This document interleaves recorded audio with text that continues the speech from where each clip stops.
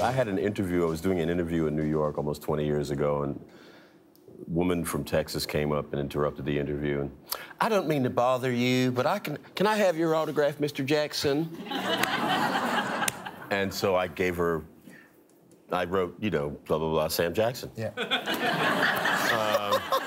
And so Sam and I have this running gag about it, and you know, it's like. Yeah.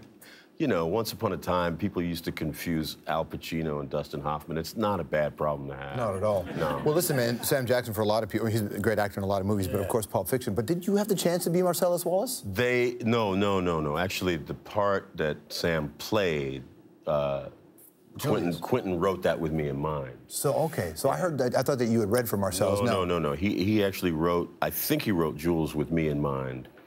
But I didn't really respond to the script, and so Sam wound up doing it, and he just crushes it.